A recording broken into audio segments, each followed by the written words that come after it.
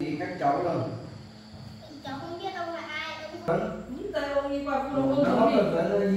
những tay ông đi qua Cháu đi qua phụ này đi cháu. Mấy cháu có tuần dẫn. những tay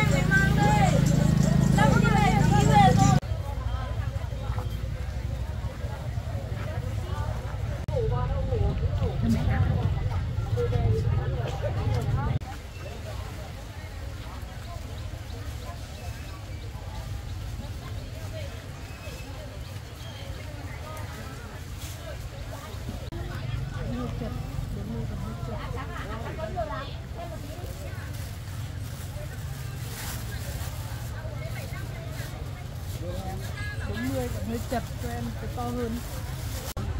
Sai của con là sao nuôi sai to rất rồi. Đấy cũng thử được lớn nha.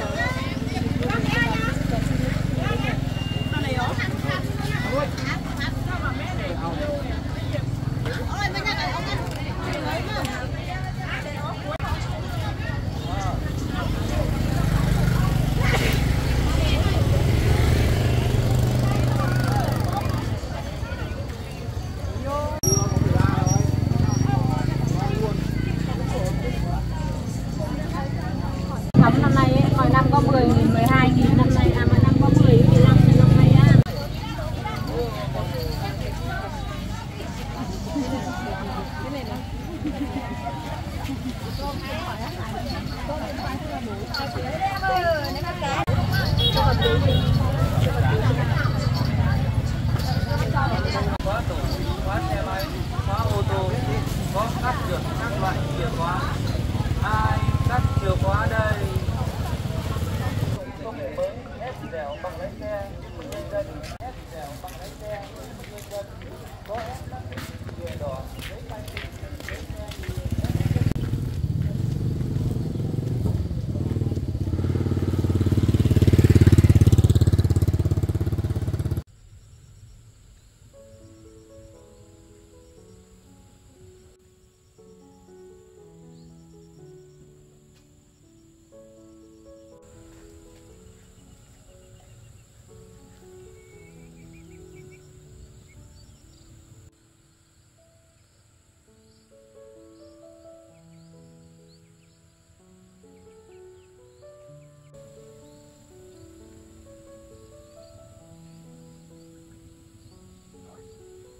Quên ơi, dì đi trồng cây tí con để ý em dậy thì con trông em nhé.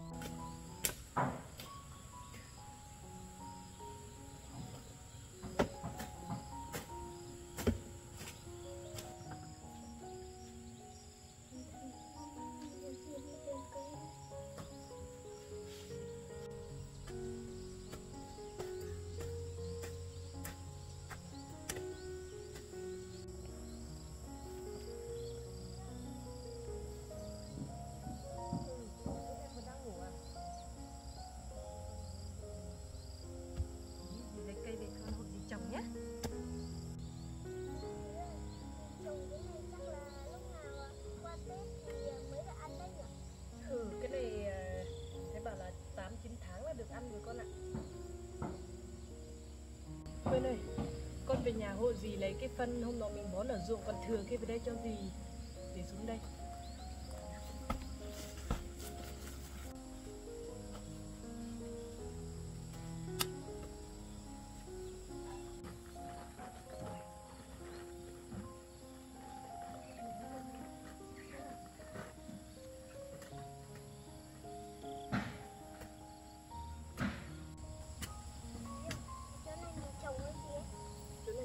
Trồng táo, có ủng với chanh với lại xoài, đu đủ con ạ. Mình mua một thứ một ít trồng.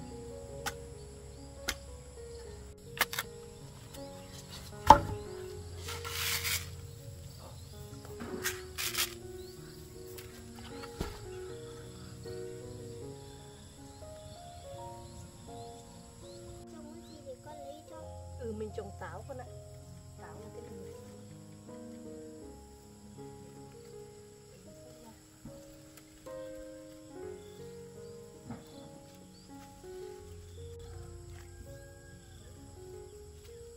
Cái táo này là mình trồng nó mà nhanh này. Đến Tết, qua Tết là được ăn rồi đấy con ạ.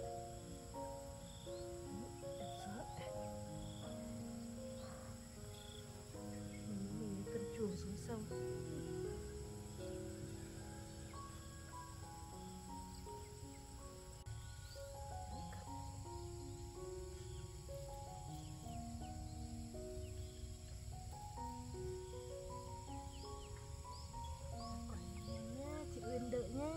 Con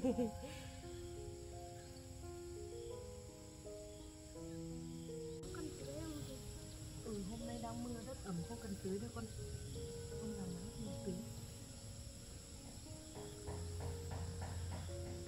Được rồi, mình sang cây bên này đi con.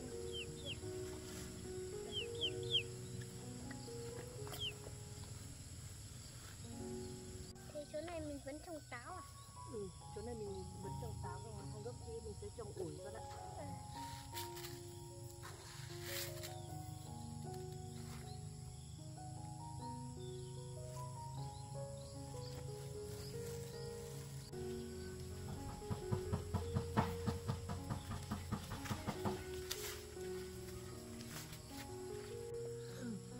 Thẳng lên con ạ. Thế con thích ăn ổi hay ăn táo? Cái gì mà mình thích gì ạ? Thích thật như thế này ớt thì lúc nào bạn sang về thì nó ăn được thì tốt nhỉ?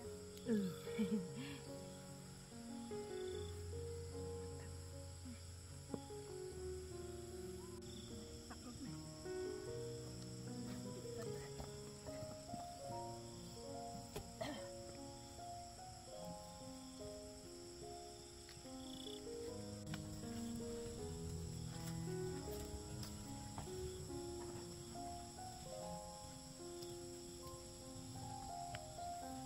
Và bắt đầu biết đi chơi ác rồi đấy chị ạ. Mấy hôm nữa chắc gì phải rào cái dấu ngót kia vào cho con ạ. Không gà lại mới hết gốc ấy.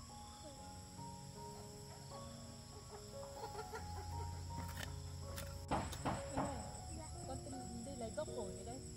Gốc này mình sẽ trồng ổi.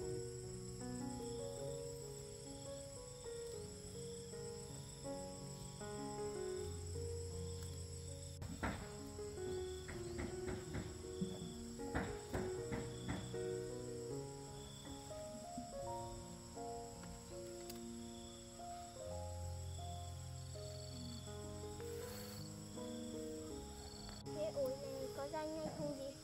Có, nó cũng ra nhanh lắm, cũng như táo ấy con ạ.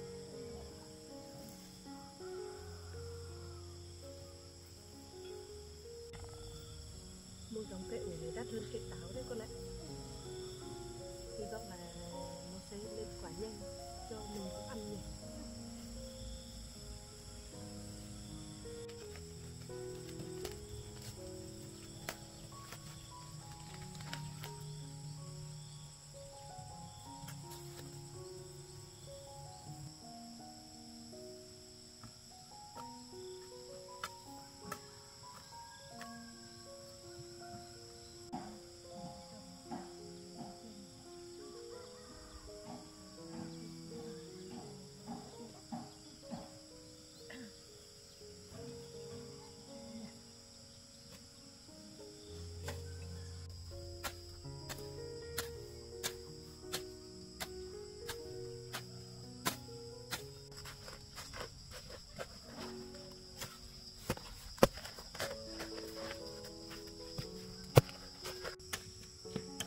Chị ơi, em vẫn đang ngủ. À thế à?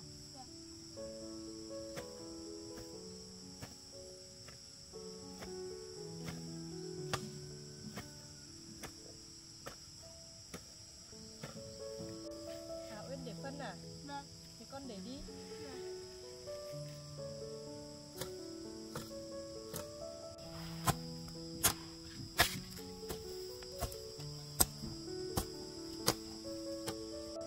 Con cứ để phân đi thì nhớ gì trộn cho. Đây trộn khó lắm. Con đi để gốc trên nữa này.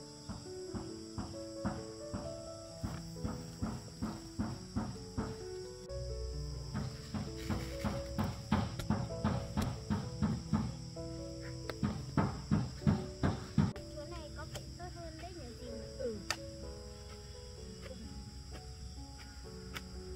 Thì con đi vào lấy mũ cho chị nhé.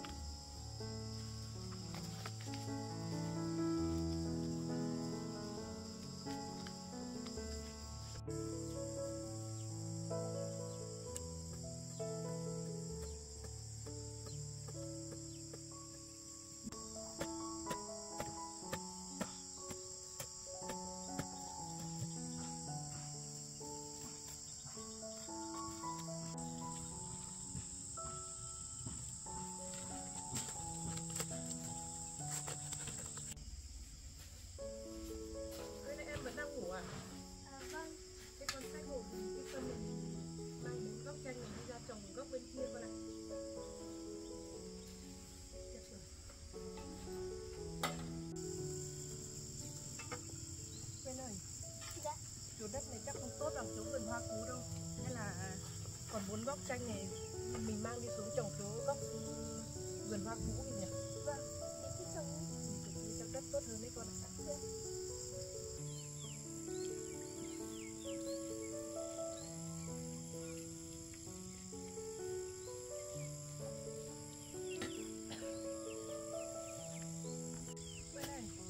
Con lên trên lấy còn một túi xoài, gốc xoài với này mình con mang xuống đây cho gì nhé. Mình trồng nốt hàng này qua hết đi.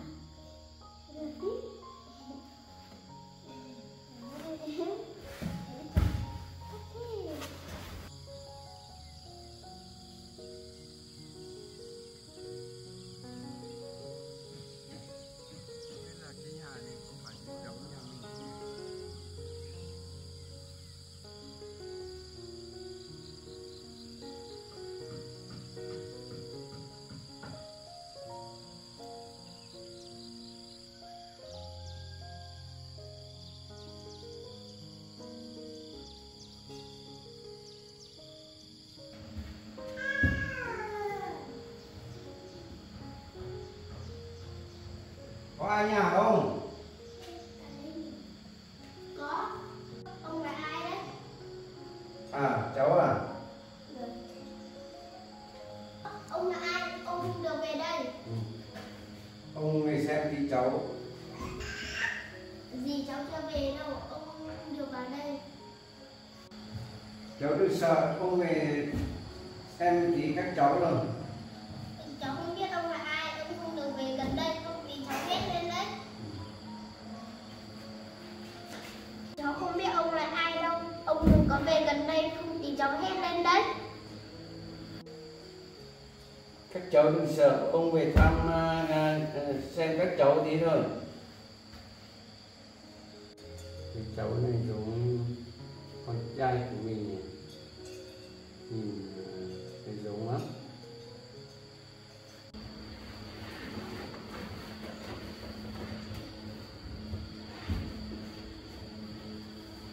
Cháu không biết ông là ai đâu, ông đừng có lại gần chúng cháu.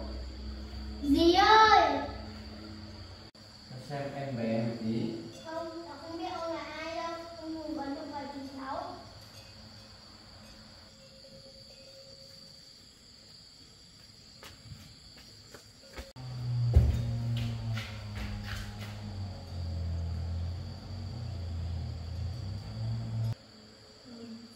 chú đã đến đây ạ?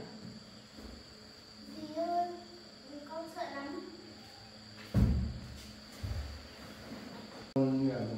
Bố ở tìm mà không thấy con, tìm mãi mới biết đường về đến đây. Dì ơi, đây là ai đấy? Đây là ai đấy? Chuyện là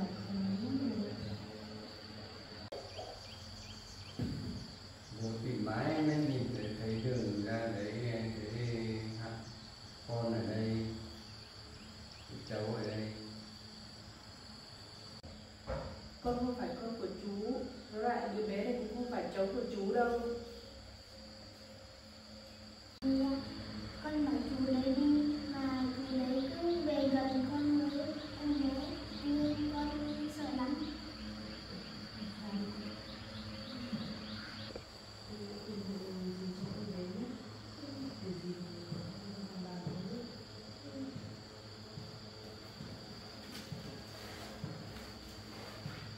Cho ông bế cháu tí. Con ạ, chú cứ ra ngoài bàn với cháu ạ. Cháu nói chuyện với chú ạ. Con đừng sợ nhé. Con ở đây với em thì đi ra ngoài nói chuyện với ông một tí nhé. Để mình lừa thế nào để làm được tốt, lừa đứa cháu về đó. Cái này cứ giỏi nhỉ, vì vợ vừa ra rồi bây giờ vẫn làm được những này nhỉ. Nên đứa cháu này giống con trai của mình, chúng mình quyết định bây giờ biết làm thế nào mới cho đứa cháu về ở với mình.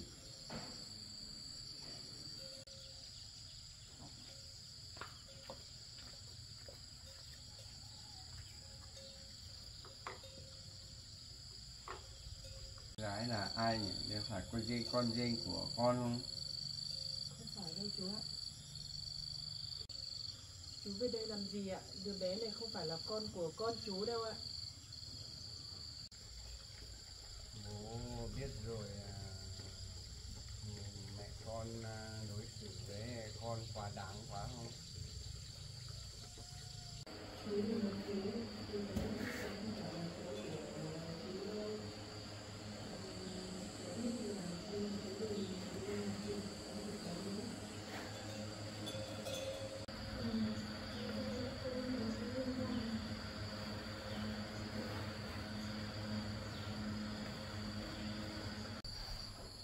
Bố biết rồi, đây là con đang giận gia đình của bố ấy lắm. Đứa bé này sẽ giống con trai của bố lắm. Chú đừng nói thế. Cháu chắc chắn là đứa bé này không phải là con của con trai chú đâu. Bố biết rồi mà đừng lừa bố đó. Này mặt thì nó giống con trai của bố lắm. Chú có biết là sau khi bị đuổi ra khỏi nhà, sau đó 10 ngày cháu đã sinh em bé rồi. Chú có biết là cháu và em bé này cuộc sống khó khăn như thế nào không? Nhà cửa khó khăn cái gì, nhà cửa bây giờ làm được đàng hoàng thế này rồi có cái gì đâu. Chú có biết là nếu mà cháu không gặp được những người tốt thì cuộc sống của cháu sẽ như thế nào không? Bố biết rồi, bây giờ mọi chuyện bỏ qua vì đứa cháu thôi. Bây giờ cháu hỏi thẳng luôn, thế mục đích của chú hôm nay đến đây là làm cái gì?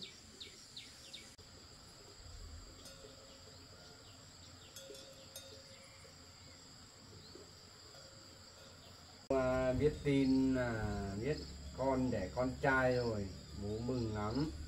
Bố mấy hôm nay mới đi tìm.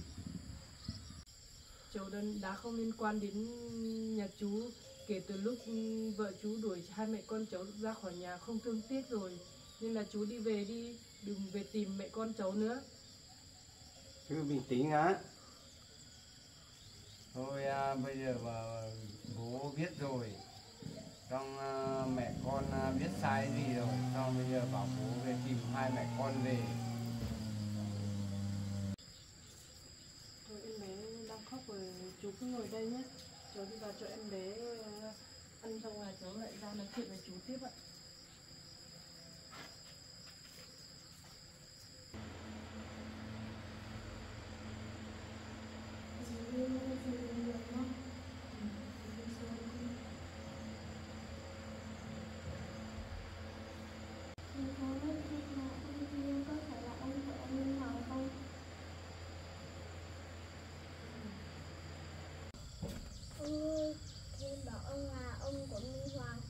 sao trước đây ông không đến mà bây giờ ông mới đến? Cháu bình tĩnh, cháu ngồi xuống đã.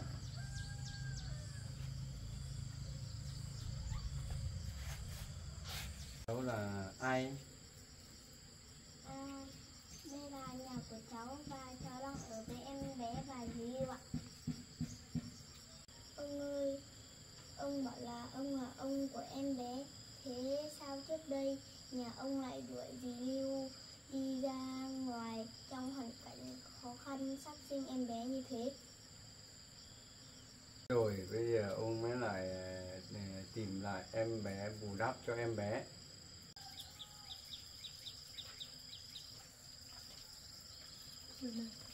Con cứ đi vào nhà để em bé đi, đây là chuyện của dì, cái điều gì tự giải quyết. Vâng, nhưng mà dì ơi, dì hãy thật tỉnh táo nhé. Con đợi em bé nhé.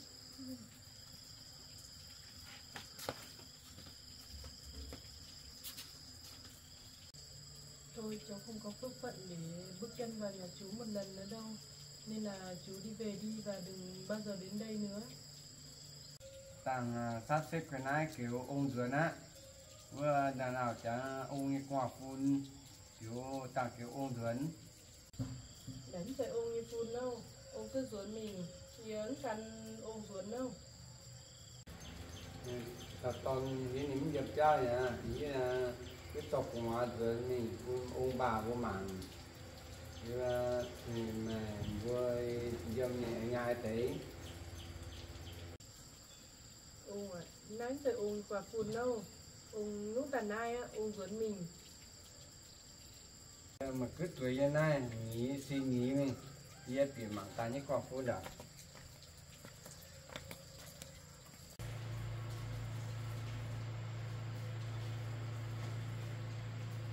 Rằng chắc chắn là có như con như cùng hóa mà có này nhé.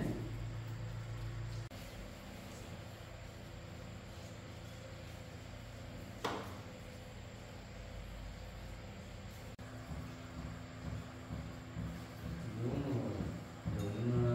con trai của ông lắm. Bao nhiêu lâu lúc tôi khó khăn nhất đối xử với tôi như thế, bây giờ tôi nuôi con lớn rồi mới đòi về đưa con tôi đi á, không có chuyện đấy đâu.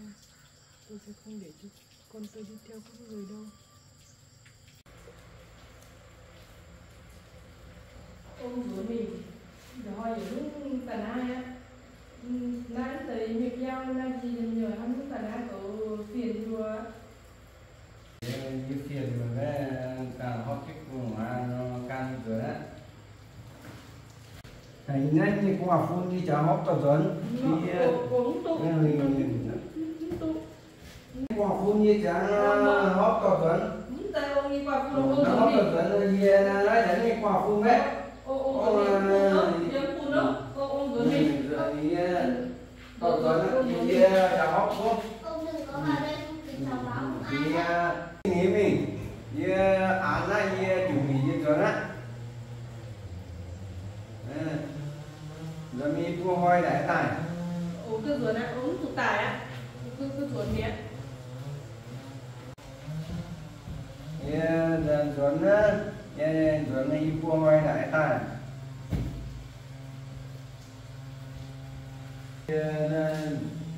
Ruột á, ruột mi vua hoi đại tài ít nữa. Uống tụt tài á, uống cái ruột á, sẽ uống quả phun đâu. Này tặng mai tu này con kiểu quả phun tu quả phun rồi tặng bắt tụ tập ra tụ tạo hiểm á. Nó tránh như quả phun như cho nó có chuẩn. Trời nó sẽ uống quả phun đồ. Thế tặng cao cú hiểm. Sẽ uống quả phun đồ. Nó tránh như quả phun như nó qua tỏ chuẩn. Thế tặng cao cú hiểm à. Có gì chả hốp như quả phun tỏ chuẩn. Thế hốp như quả phun nữa. Tránh như quả phun. Thế ôm quả phun đó. Mấy chả hốp tỏ chuẩn. Thế hả? Thế ôm của mình. Đấy như quả phun. Thế ôm quả phun đâu? Ôm tới thì báo công an mẹ ôm của mình. chuẩn bị nữa, như chuẩn bị cô hoi đã sắp xếp là đã đặt trích một chuẩn á.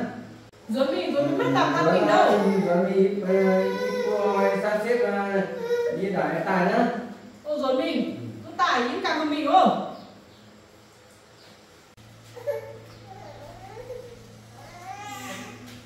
Chuẩn bị cô hoi đã tài nữa. Chuẩn được cho mình xin ý mà cả. Chẳng như nữa, cho hoi cô hoi đã tài nữa.